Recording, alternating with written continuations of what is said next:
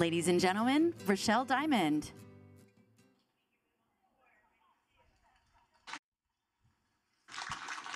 Thank you.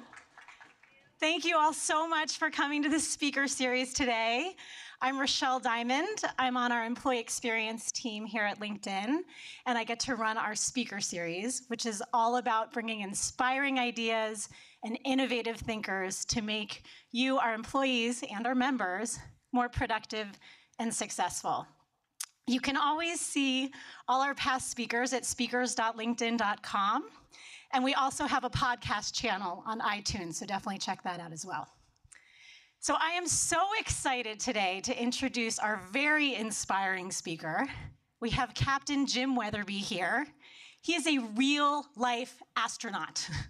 Not only has he was the only person to lead the Space Shuttle missions 5 times, he's also been involved in very high-profile projects, such as researching the Challenger explosion and the BP oil pipeline spill, excuse me, to ensure that accidents like that don't happen again. And on top of all of that, he is one of the nicest people that I've had the pleasure to meet and work with, and I'm sure you will understand more about that when you get to meet him.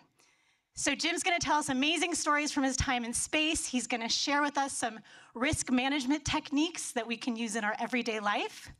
And without further ado, I'd like to welcome to the stage Captain Jim Wetherbee.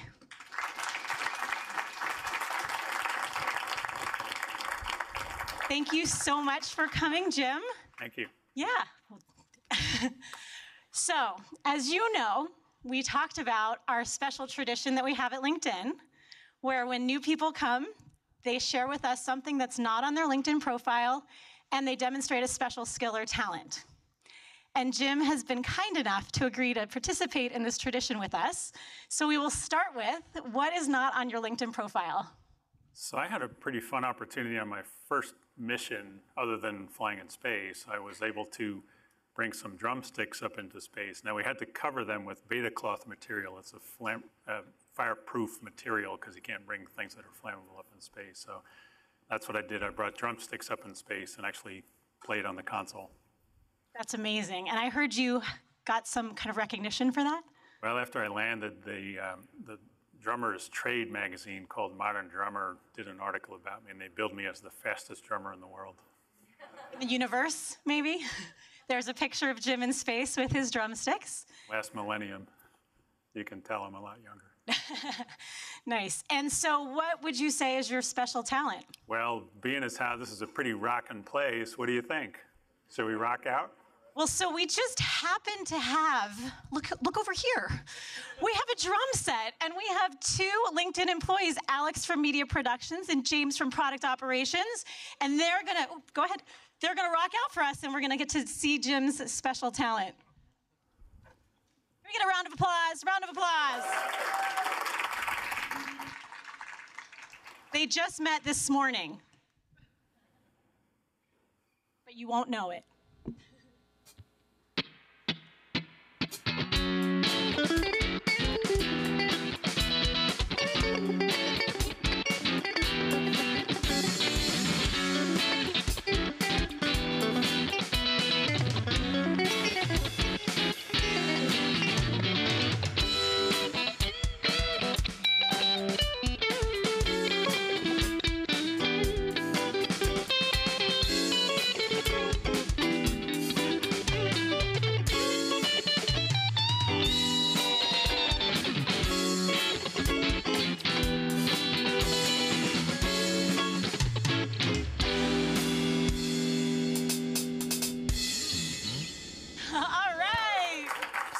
Keep going.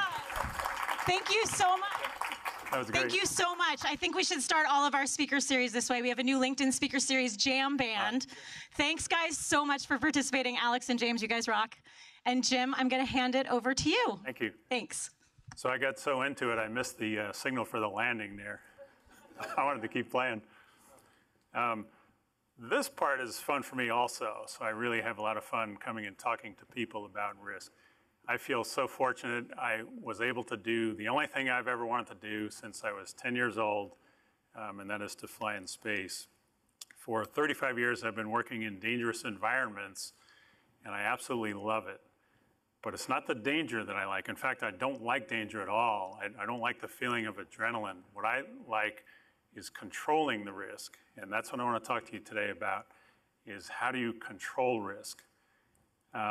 As I go through this, I'll share with you some space stories and some stories from being in hazardous environments, but think about it in the business context. So who can tell me the mission statement for LinkedIn as a test? Anybody? It doesn't have to be exact. Opportunity for the world's workforce. Connecting professionals to help them be successful and productive, right? Every word matters, so as you think about that mission statement, and by the way, think about how your work contributes to the mission of the company. And every word matters, so connect, obviously, that's a pretty easy one. But think about how do you help the customers be productive, and how do you help them be successful, and how do you know whether or not they're productive and successful? Just because they get connected, you still have to figure out how you're going to do that, or somebody in the company does. The point is, as you come to work and do your daily activities, make sure you're constantly in the back of your mind or in the front part of your mind thinking about the mission statement. It's critically important. Let me get into what I wanted to talk about, and I'll show you where it ties into your mission here at LinkedIn. So when I graduated college, I didn't want to get a real job, so I decided to join the US Navy and learn to land on aircraft carriers. This is a picture of the USS Forrestal. We're in the final left-hand turn in preparation for landing. And I knew the organization was going to give me the proper skills and knowledge and skill to do the job. And there's a third element. Anybody who's involved in training knows it's knowledge, skill, and attitude. I didn't quite understand the attitude part yet, but I knew the organization was going to give me the proper knowledge in ground school training. I knew they were going to give me the skills in practice, either in flying airplanes or flying the simulator. I also knew the organization and I were partners in my success and my survival, in fact, because it is a pretty dangerous environment. But I held 51% of the corporate vote, and so I wanted to study and practice more than the organization was allowing me to. So before I ever flew a jet the first time, when I joined the US Navy, I had no previous flight experience. I became friends with the night shift janitor in the simulator building, and he allowed me to sneak into the building and practice in the simulator. By the time I flew the first time in the US Navy in a jet, I had 6 times as many hours as my friends, because I would go in and fly from 1 in the morning till 5 in the morning till people would come in.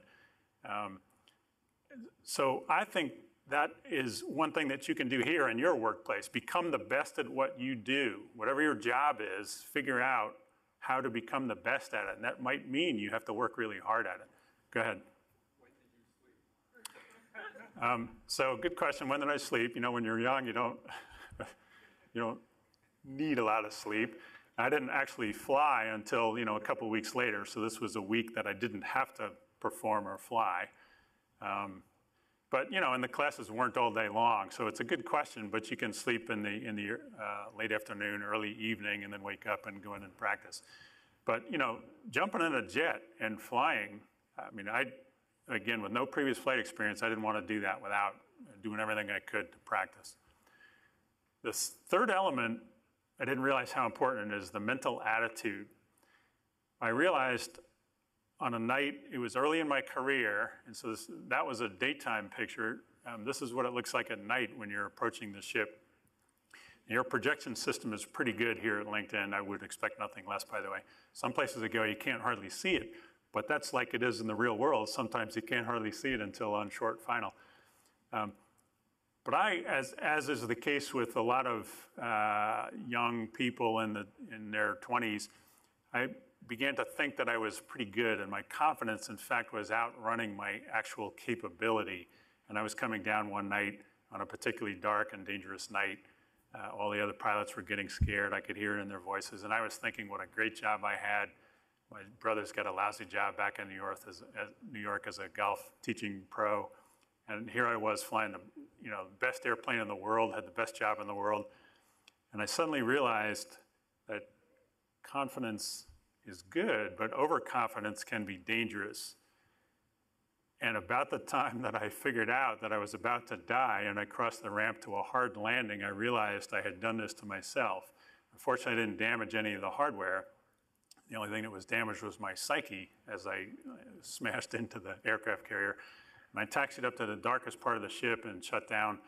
And I could not unstrap because I realized I did this to myself. I lost concentration when it mattered. And I told myself in the next 10 minutes as I sat there, don't ever let your mind wander.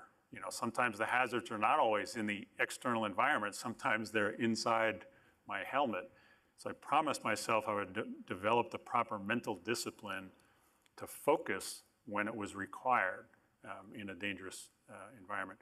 The second time I learned how important attitude is was the night before my first launch attempt. This is actually my second flight, but when your head hits the pillow on the night before your first launch attempt, I suddenly realized I've run out of time to get any smarter, and it's too late to quit. So I had to deal with that. How was I going to get a good night's sleep so I could wake up the next morning? I mean, it's just the same question that you just asked. You have to get a good night's sleep to be able to perform at peak effectiveness the next morning. So I thought about that, and the first thought that came to my mind was, well, this is the only thing I've ever wanted to do since I was 10 years old. Great thought, but not sufficient. I could still die tomorrow, and that's not what I wanted to do since I was 10 years old. So something else I needed to think of. It took me about 20 minutes, and I finally realized that tomorrow, when I wake up, if bad things start happening, and the vehicle starts coming apart, and we start having malfunctions and failures and engine outs, I decided I was going to work my hardest and save in priority order the crew, the vehicle, and the mission. And that has stuck with me through the years. In a sense, I was taking myself out of the equation. Doesn't matter what happens to me.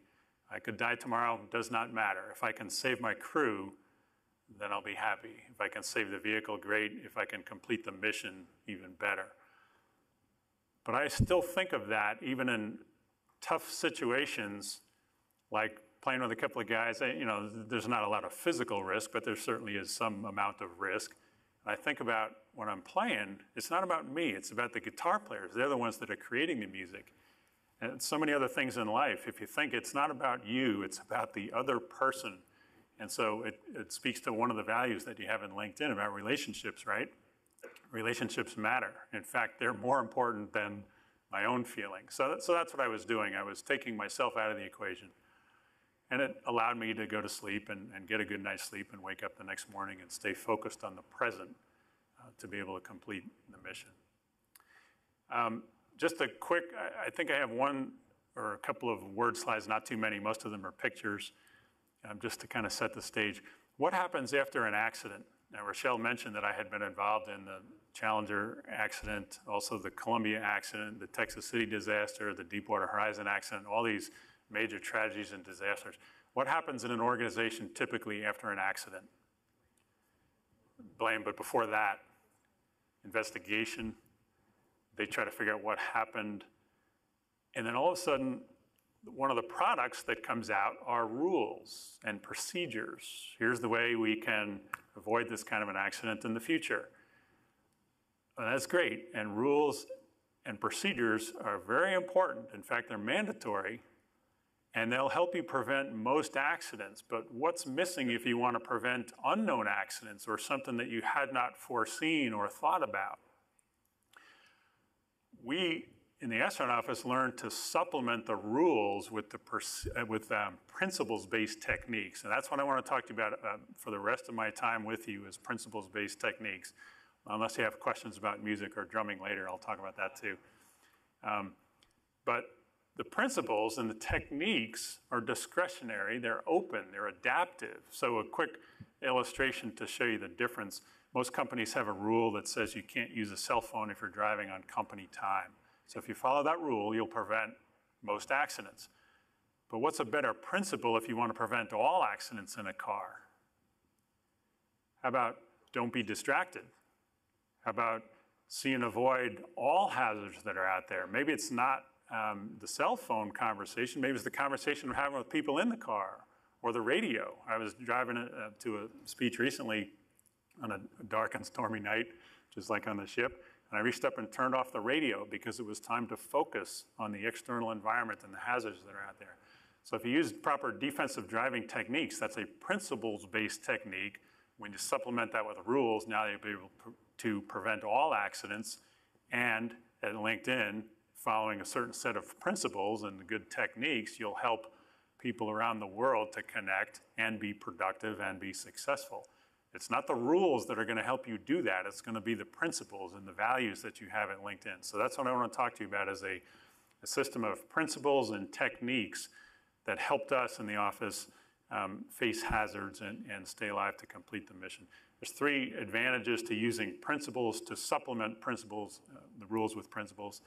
First, now you do have a kind of a mental attitude that you can talk to people about. You know, you can't say like your mother did maybe when you're 5 years old, come here, let me talk about your attitude a little bit. You need to improve your attitude, young man.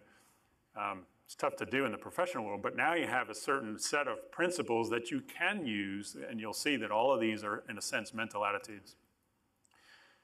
And also it improves safety, it helps you prevent all accidents, and it helps you be successful as a company if you're following a certain set of principles. So with that kind of a big lead-in, here are some examples of principles that we found help over the years.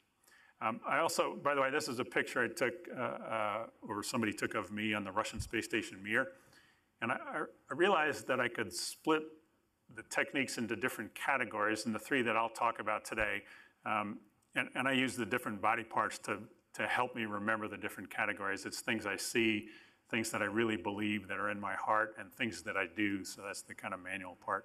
So the first one I'll talk about is commitment to mission and people. We've already talked about the LinkedIn mission statement. Commitment, I've found that leaders in hazardous businesses do things differently than other leaders. The first thing is they're intensely committed to the mission. That's why I'm such a big proponent on you got to know what the mission statement is of your company and then think about it all the time. In this sense, it's commitment to the mission of flying in space and the people who are helping me contribute to that mission. And it's not because they're helping me complete the mission, it's because I care about them enough that I want them to be successful and self-actualize and that kind of thing. So that's just the first category, not very important. You can have whatever category you want. Here's the first one. The technique we call balance confidence with humility. This is a picture of, and it speaks directly to relationships matter, one of the values here at LinkedIn. So here's the story. These are the instructors and the flight controllers in the Mission Control Center.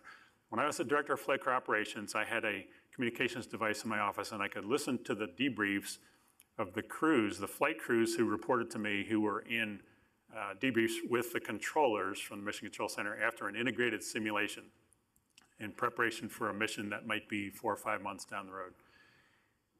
And often I was embarrassed to hear the flight crews talking and debriefing with the controllers, and sometimes they would blame the flight controllers. One of you talked about blame after an accident, which is typically what happens, and we also look for the lowest level person to blame. But I would hear the flight crews blaming the controllers for not helping to solve the problem. Worse, I sometimes heard the flight team, the astronauts, blaming the controllers for not helping the astronauts when they made a mistake. It was a mistake the astronauts made, and they still were blaming the other people for not helping them enough. So I had a rule on all the missions that I commanded. We were not allowed to blame anyone else. We were only going to look in the mirror and see, how did I fail to contribute to that? The upside for me was we weren't embarrassed, but the unintended consequence that I didn't realize was now the flight controllers loved working with us. They would come earlier. They would help us more. They would take more than their share of the blame. And then it translates to the real mission in space, where the missions I flew were wildly successful. We made the fewest mistakes of any crews I've ever seen, not because we were a good crew, but because we involved the ground team. We had such a good relationship with them before we launched that they were able to help us to trap the errors or prevent the errors before we made the errors. The technique, of course, is what we call it balance confidence with humility. And I often ask people, you don't have to raise your hand on this one, but I often ask, do you know people who show a lot of confidence in your workplace, but maybe don't show enough humility. And I think we all know those kinds of people. Generally, I do get people to volunteer and they do raise their hand. So balance, confidence, humility. Humility is a very important part of even a technical business, and it certainly is part of a high risk or a dangerous business. You have to have the humility to know, I don't know everything. There are hazards out there that are trying to kill me. How do I find them? Here's the second technique. It's called demand operating excellence for myself first. Again, speaks right to one of your values, which I think is, in fact, literally demand excellence, right? Who are we demanding excellence from is the first question I'll ask. Myself. I can control only one person in this entire universe, and that's myself. Now I can try to influence others, so that's the second part, and then inspire others. But demand operating excellence for myself first. Here's a story. This is a large vacuum test chamber that we have in Sandusky, Ohio, in a place called Plumbrook. And we used to bring in the vehicles, the spacecraft in preparation for going to the moon back in the Apollo days, and it would do thermal vacuum testing in this big chamber. And I had an opportunity to meet the maintenance supervisor. He was running the crew that did the maintenance on the facility. They had a very good reputation, very few mistakes made, no injuries. The facility was in a high state of readiness. So I met this gentleman and I asked him, well, you're so successful when you do make a mistake or your crew makes a mistake or there's an accident or a problem or the facility is down, can you characterize what caused that? And he looked at me and he smiled and he said, well, if they do make a mistake or there's a problem, it's only one of three possible reasons. Either I didn't tell them exactly what I wanted them to do, that's the requirements part, or I didn't give them the proper tools or the time to do the job, that's the resources part, or I put them in a position where they were not trained, they weren't ready to do the mission. And it occurred to me, he's looking in the mirror. He's saying, here's how I failed my crew. The upside for him, they love working for him, they make fewer mistakes. If they do make a mistake, they readily admit it, knowing that he's not going to blame them. If they need a better tool, they'll ask for it. He'll do everything he can to give them the tool or the more time to do the job. And overall, they work much more effectively because they love working for him. He's demanding operating excellence from himself first in giving them the proper readiness and the training to do the mission. That's why they're so successful. Here's the second part of the same principle. So this is a platform down in the Caribbean. I had an opportunity to meet a supervisor here who was running the welding crew. So their job was to do the welding on the platform. And he was clearly a student of human behavior, and he had a really good crew. They're the best crew in the fleet in doing the welding. And I asked him, when your crew goes to work in the morning, how do you inspire them? And he looked at me and he smiled and he said, if my crew welded 95 feet yesterday, which is the metric they have, the linear feet that they weld, I don't ask them, please weld 100 feet today. I ask them, please weld correctly. Let's figure out how to be really good welders. Let's be the best welders in the fleet. The upside is they have become the best welders in the fleet. He helps them, they help him, and often they do exceed 95 feet, whatever they did yesterday, because they're making fewer mistakes, fewer failed inspections, and they just are becoming better and better at it. So he's inspiring them to greatness. That's what you need to do as leaders in LinkedIn, is help your people be successful internal to the company so they can help, contribute to the mission statement of helping others be successful. I want to jump to risk awareness, which again is one of your values, right? What's the value that you have here on LinkedIn regarding risk? Take intelligent risks, very good. Well, how do you do that?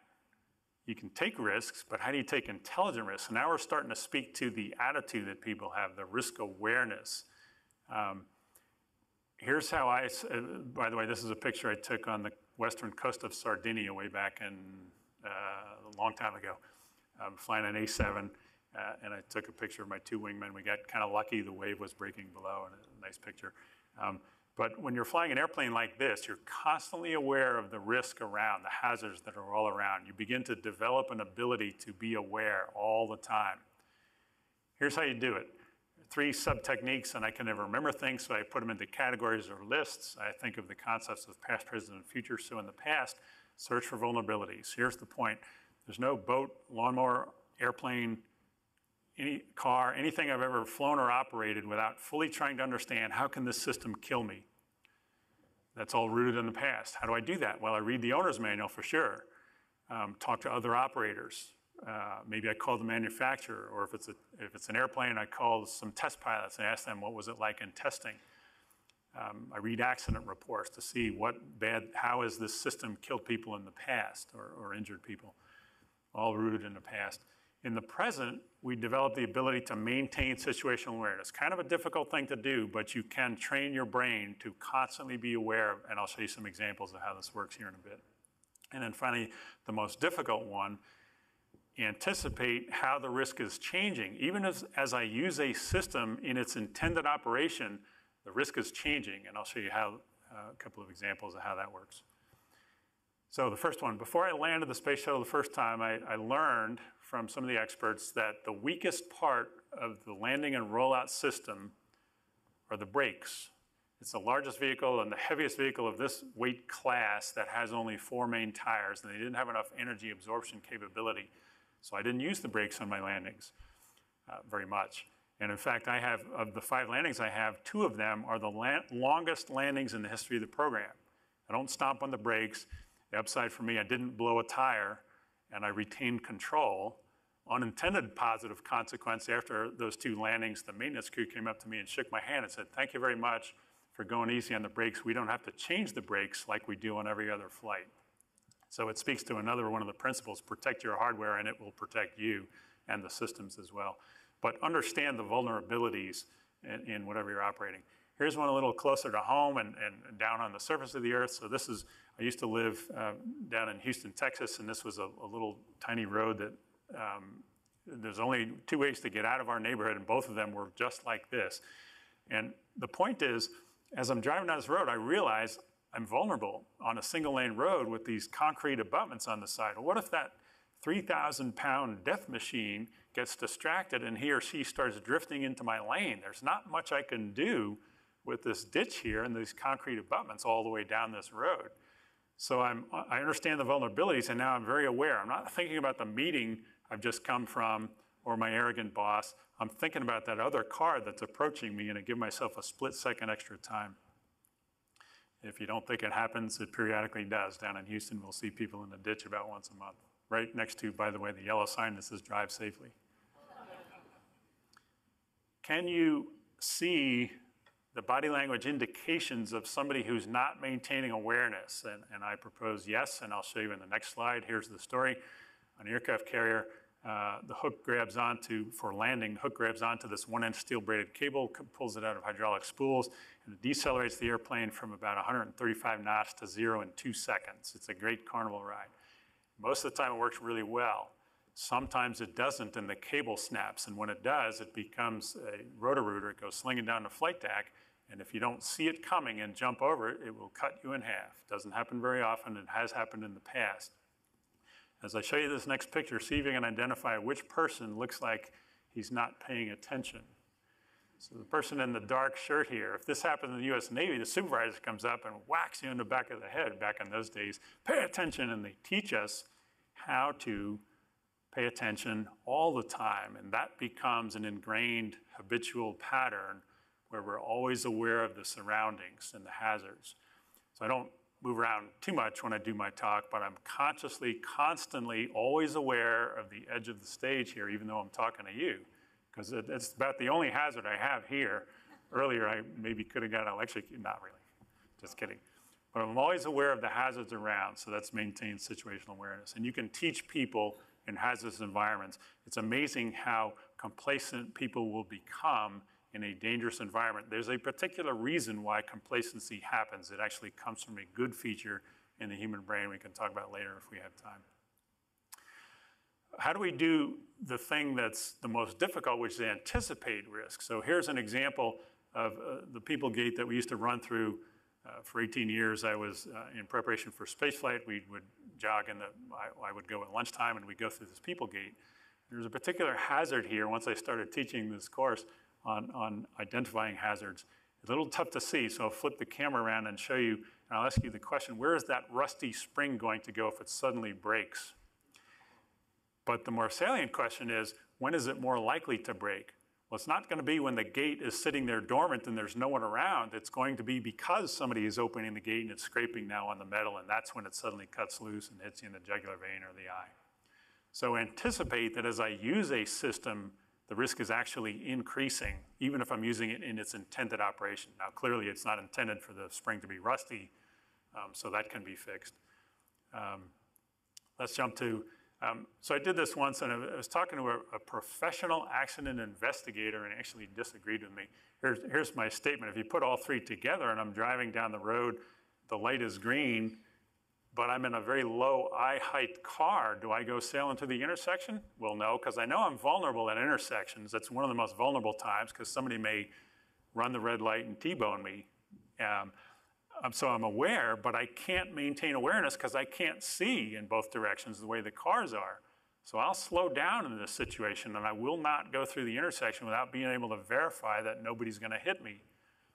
And this professional accident investigator said, well, now you're going to create an accident from somebody rear-ending you. Well, I'm sorry, but I disagree. I'm not going through that intersection blind.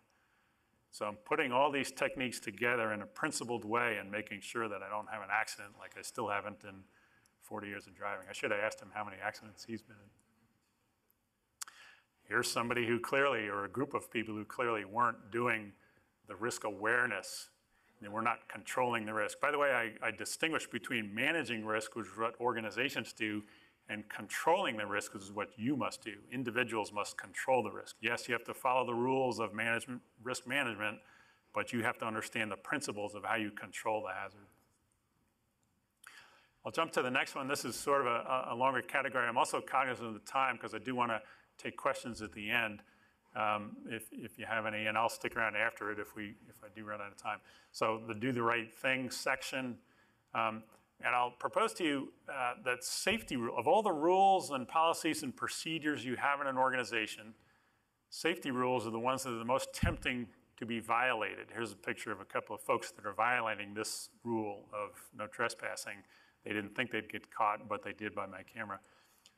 By the way, the technique is called follow procedures and rules thoughtfully. So we had a saying in astronaut office, there's only two ways to get in trouble with procedures: do not follow them or to follow them blindly, because they're written by other humans and they may have errors or mistakes in it, or maybe they don't apply today.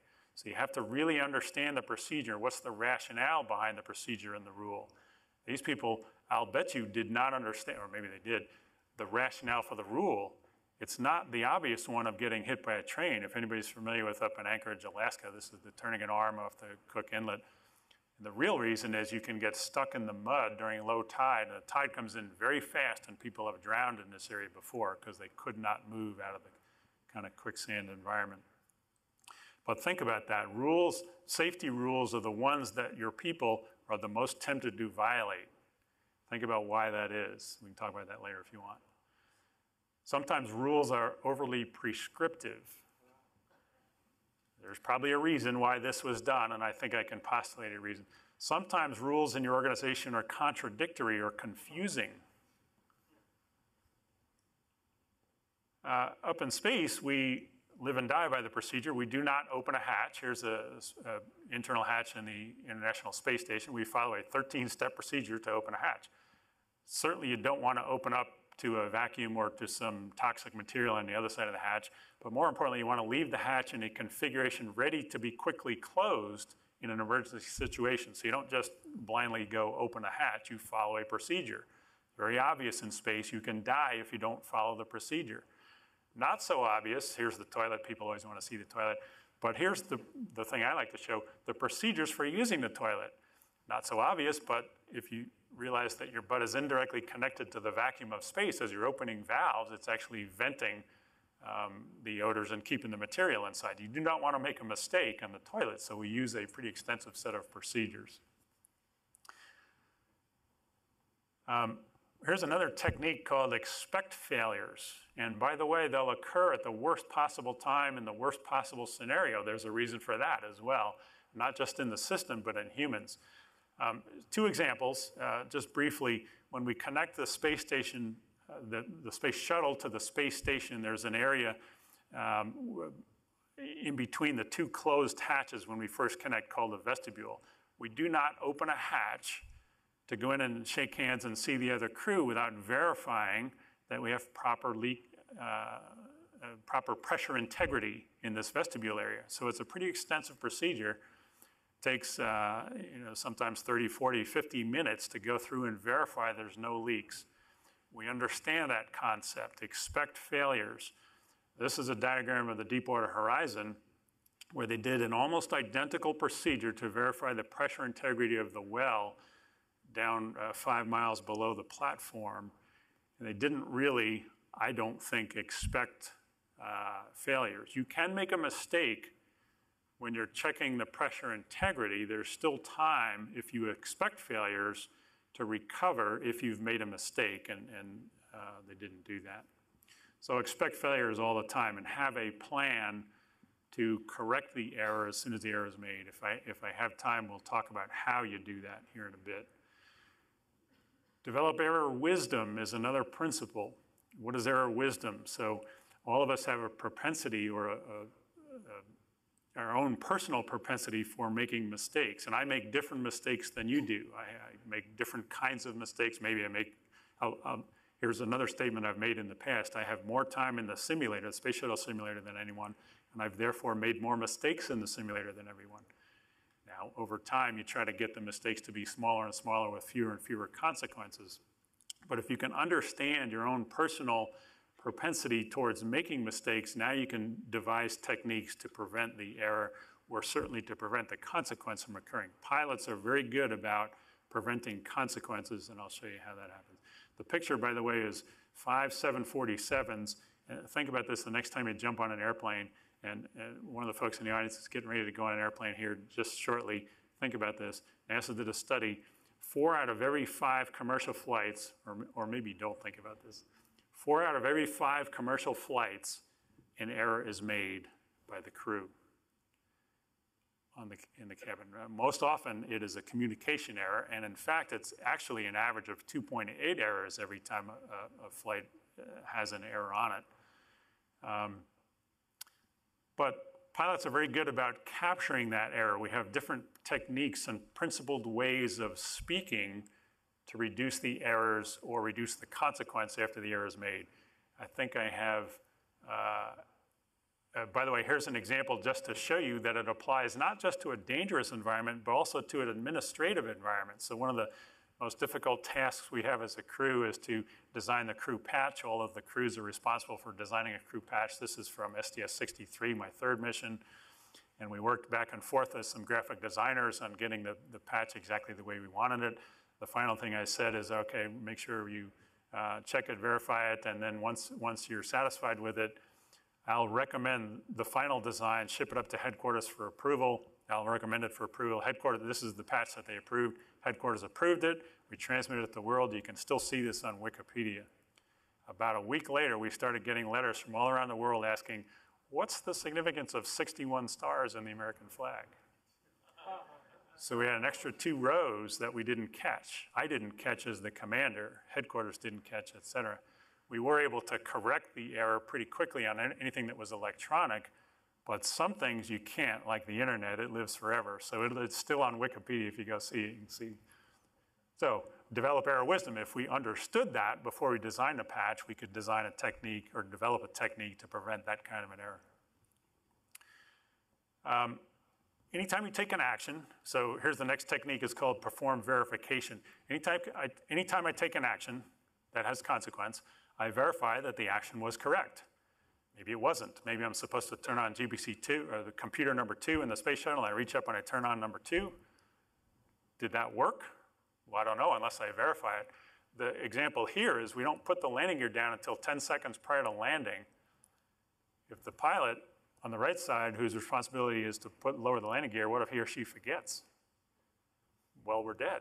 There are so many things in the space program that end up with, and then you die. So we don't want that. So we verify after the gear come down. How do you do it? Well, there's some indications you can see if the gear come down.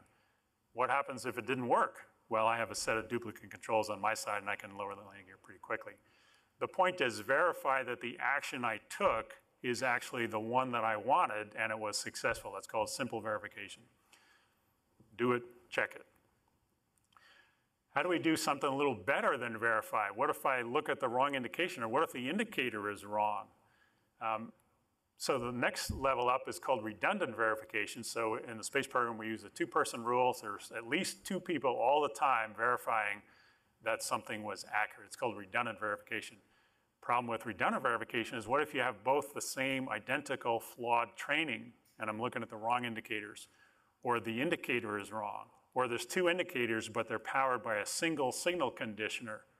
So redundant verification only works as far as the redundancy works, and I may lose it. So what's an even more valuable method, and we call that dissimilar verification. Here's the quick example. I know it's a little difficult to see, but pilots never rely on the fuel quantity gauge alone, because it can get stuck, and we don't want to flame out and run out of fuel. So we use the instrument right next to the fuel quantity gauge is the fuel flow gauge, and it can integrate the fuel flow over time. Same thing in a car. I know in my personal car, when I'm driving on a long trip, I can't drive more than 356 miles on a tank of gas, or I will run out of gas. So it doesn't matter if the needle sticks. I won't run out of gas if I'm keeping track of the miles that I've driven. So it's not a redundant, it's a dissimilar method for verifying how much fuel I have left in the tank. I can time it and that kind of thing. That can help prevent all kinds of accidents. You know the story, I think, of the Hubble Space Telescope. We had to refurbish it. That little white rectangular thing right in the center of the solar rays, kind of in the center down below the limb of the Earth, is a big white box. That's the wide field planetary camera that had to be replaced. And we had to give it bifocals because, remember, the mirror was ground to the incorrect specifications. Now NASA, here's the interesting part, NASA verified multiple times that it was precisely the way they intended to grind the mirror. But what they used to verify that it was precisely ground to the proper spherical shape was test equipment that was flawed. So we didn't have a dissimilar method for verifying the test equipment, and that's why we got into trouble. So use a dissimilar verification method. I have about 15 minutes left, I think. We're going till 11:30, correct? So I'm gonna jump ahead towards the end so I can get to some of your questions, which to me is a lot of fun, hearing the questions. Let's go, tell you what, I think I'm almost done anyway as I look at my notes. Let's see what we have left. That was the last slide. If anybody who has questions, go ahead and line up towards the microphone in the back. Remember to think about principled ways of operating to help yourself be successful, and always be thinking of the mission statement that you have, not just at LinkedIn, but at home. What's your mission statement at home? What are you trying to do? Raise a good family, whatever you're trying to do. Make sure you're thinking of the ultimate goal, and then take actions to support that mission. I think you've seen the book, certainly on your chairs. This is our, at that time, 2-month-old granddaughter. My daughter was reading the book, and she had my 2-month-old granddaughter with the little quote down here on the bottom. I wish I knew then what I know now.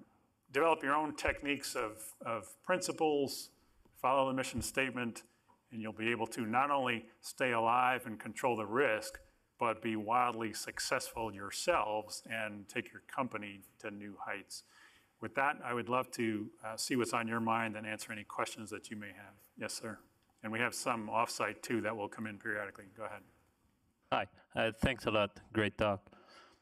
I was wondering, could you share if you have a memorable experience of a situation where you had to take intelligent risk in the face of uncertainty, either because of time pressure or some other constraint where you didn't have all the info and you had to choose the best possible risk for the situation?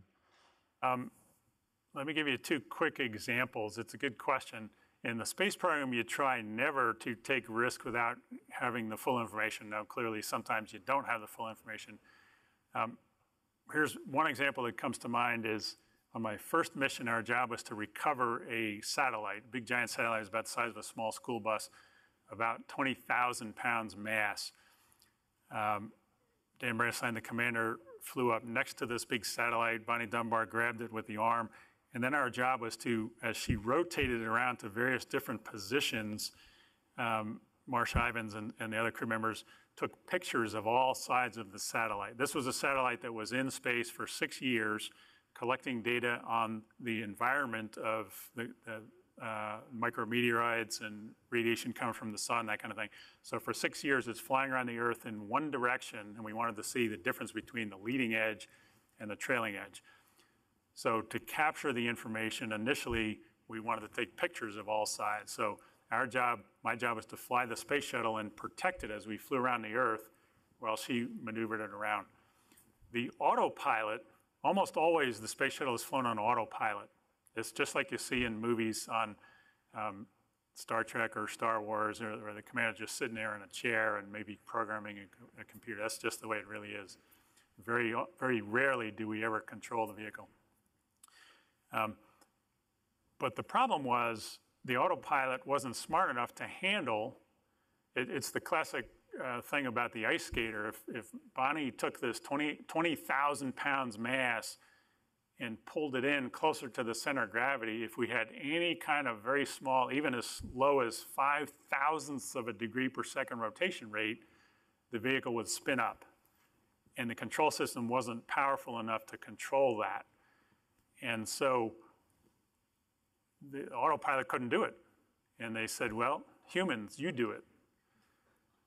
Now, it turns out that's one of the things that humans can do. I'm going to tie it up here and get to the heart of your question.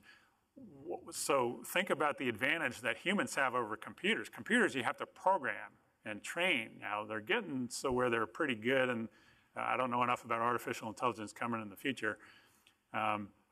But for now, we have to program the computer, and we couldn't program all the different scenarios, so they said, humans, you just do it. So we went into the simulator, and we figured out a couple of simple rules and crew coordination.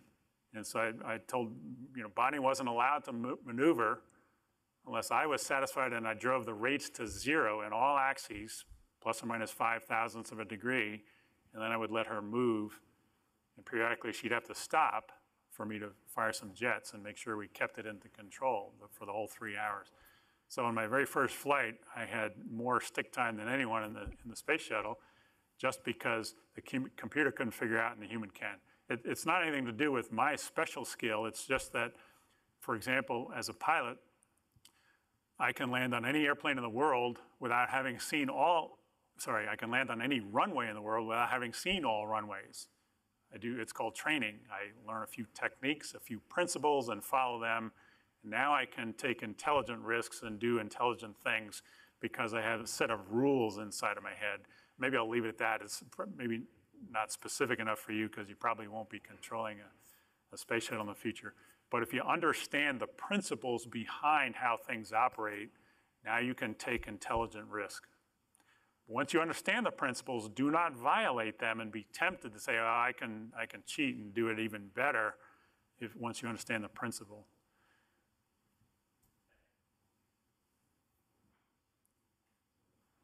I have a question.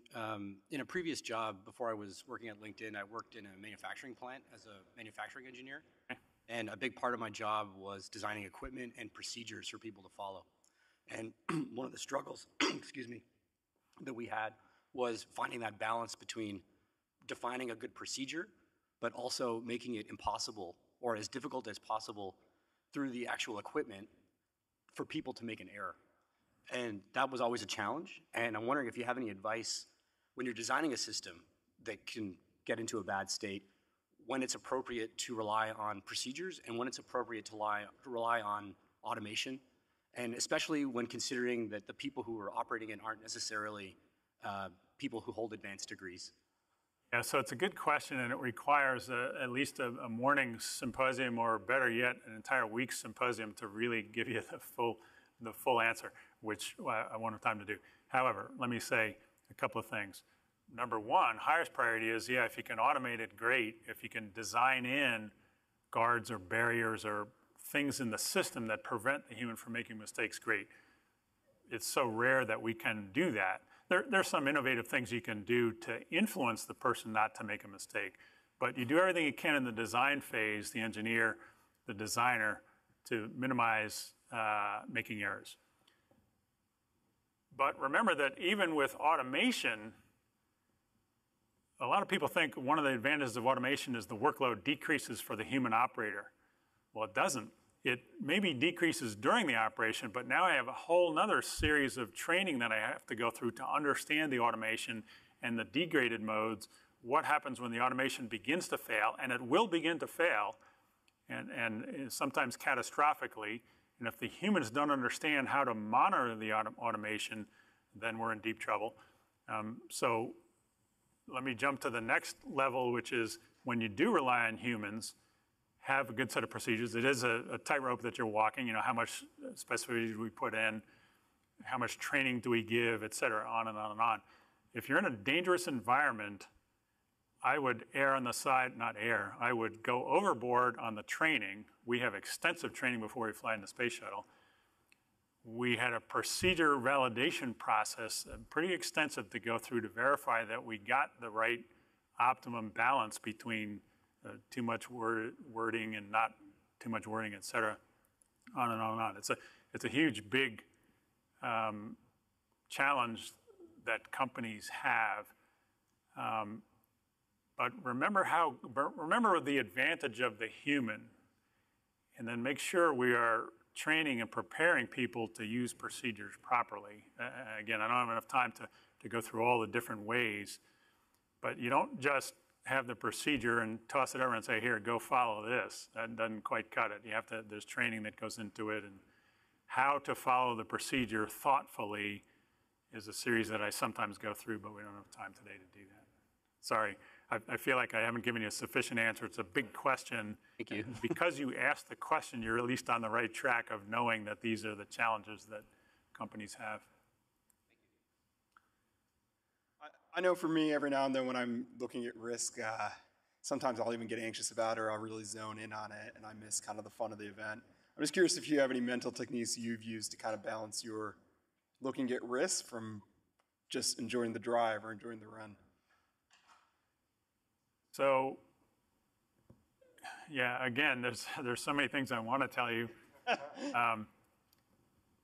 The key is, I think the key is to, there's another technique that I call identify the trigger steps. Anytime you're approaching somewhere where there's potentially high consequence, then you pay attention. That's called a trigger step. I already talked about going through an intersection. Various times when I'm driving, when there isn't much risk around. So it was 9 hours for me to get from my house down here a couple of days ago. There were stretches in the road. There was no one around me, big wide road. I could see forever. There were no cattle going to cross the road. Now you can enjoy it and look around and see the scenery. But you always, there's one other concept I want to tell you before I close out this answer. You always have a subroutine working in the back of your brain in a dangerous environment like driving a car that will snap you back into paying attention. And sometimes you have to have that sort of in the front of your mind, not in the back of your mind. And then the final thing I wanted to say is sometimes you'll see in operations that you're intensely focused because things are getting critical. So today we were trying to get the sound right, and it wasn't right. There was a tremendous lag in the drum set. And the whole time we're focused on trying to get the sound right, part of me is also looking at the clock because I knew we had to be ready to greet the audience. So the point is, sometimes you're focused, and sometimes you're wider field of view, and sometimes it's simultaneous, where you are focused and you're observing things that are around you. So the final point is, you can be driving and enjoying the ride, but still thinking about the hazards all the time. Once you practice this, you can do both simultaneously. You really have to do that when you're flying airplanes.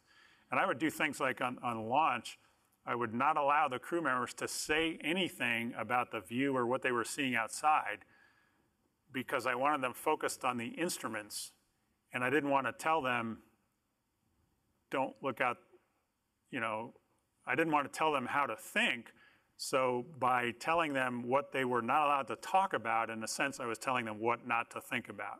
Don't be telling me about the view out the window, because it does not matter to me.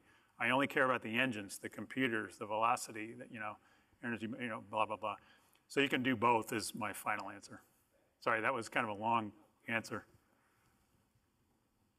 Hi, my question is about kind of specification of the system. So I work on building infrastructure, which means I'm removed from the users of my system. And I often find that they're using the system in a way that was never intended.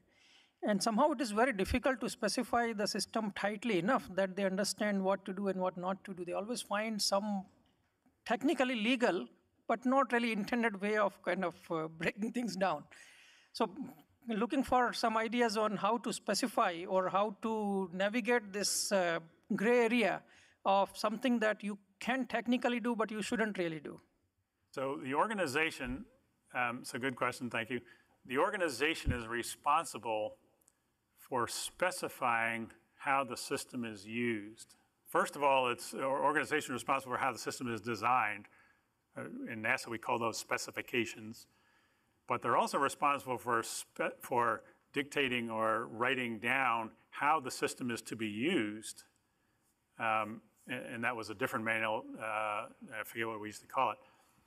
But you will sometimes find that people are using the system in a different way. Your organization has to be very disciplined about not allowing, in a hazardous environment, not allowing the system to be used in an unintended way. As test pilots, our job was to see all the different ways that people can use the system.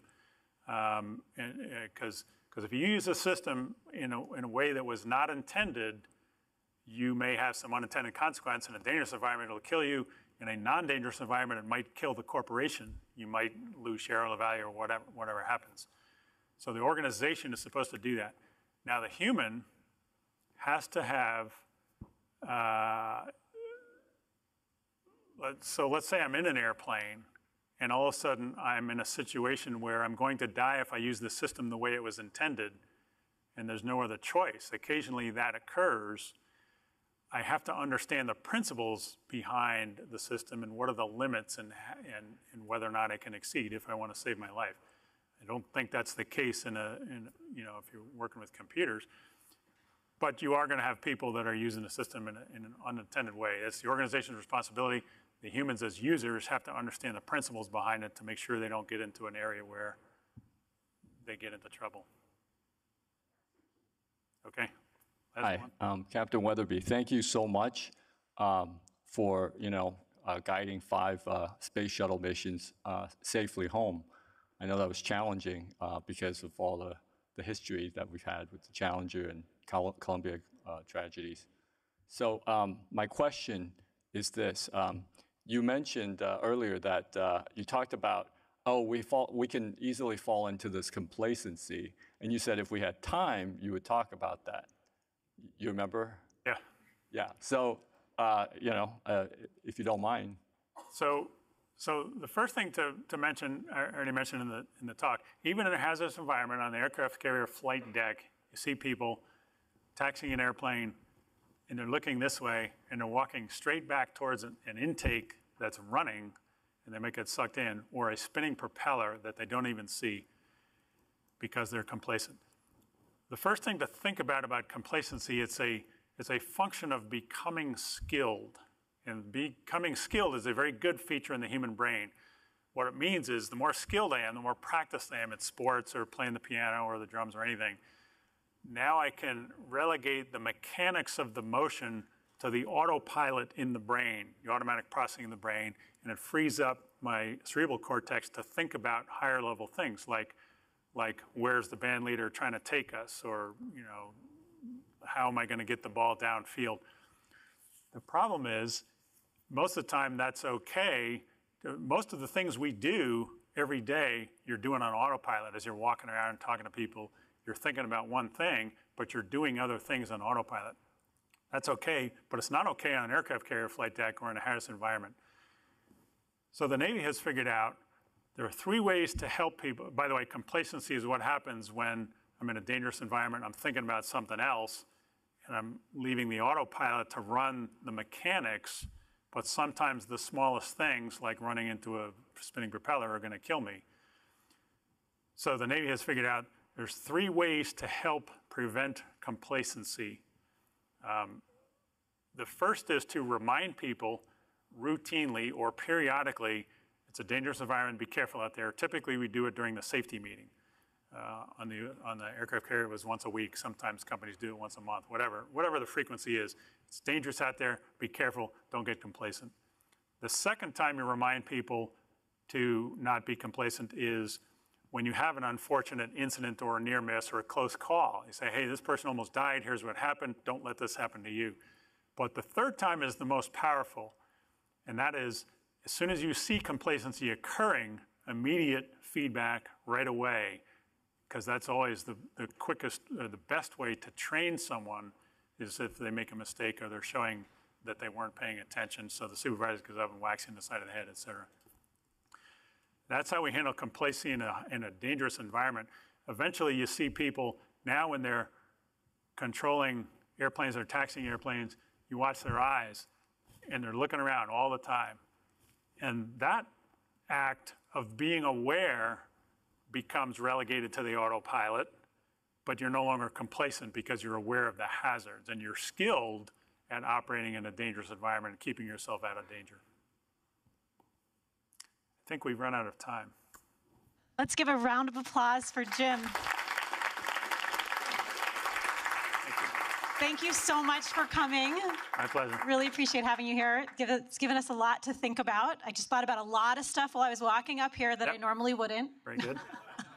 I also just want to give a quick shout out to Arvind Rajan. He's one of our LinkedIn alums, and he is the reason that Jim is here today. He saw him speak and then actually recommended him to me and connected us. So thank you, Arvind. So thank you all for coming today. Thanks to everyone on the stream. And if you're here, you can stick around and he'll sign books and take pictures. So thank you very much. Have a good day. Thanks.